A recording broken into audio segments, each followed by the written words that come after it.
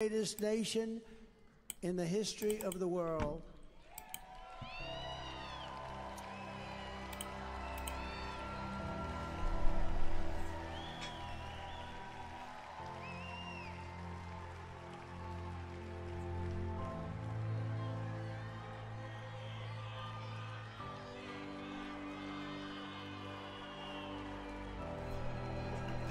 I gotta take a leak.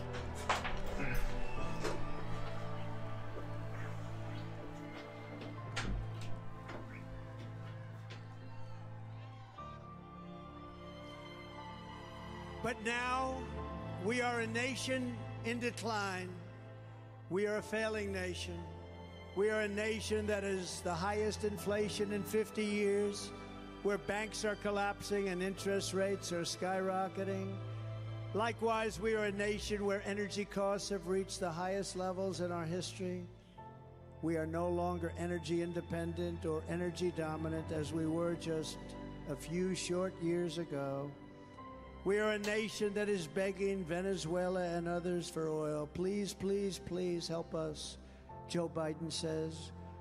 Yet we have more liquid gold under our feet than any other nation anywhere in the world.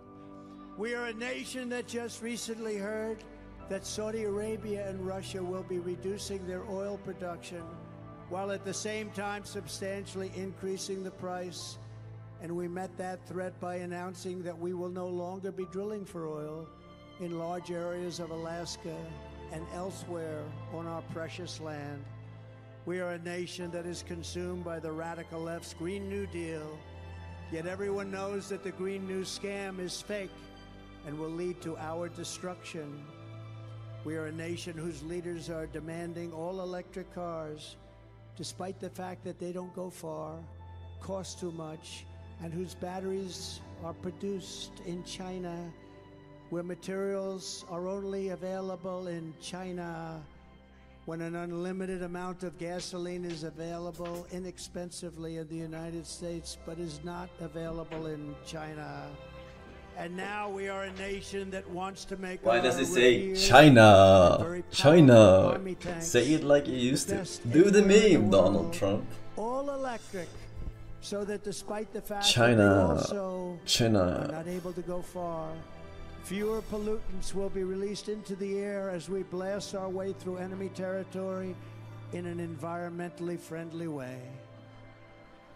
And they also want to make our fighter jets with a green stamp of energy savings, though losing 15% efficiency but allowing us to keep our enemy's atmosphere clean of emissions as we viciously and unceremoniously attack them at levels that they have never seen before.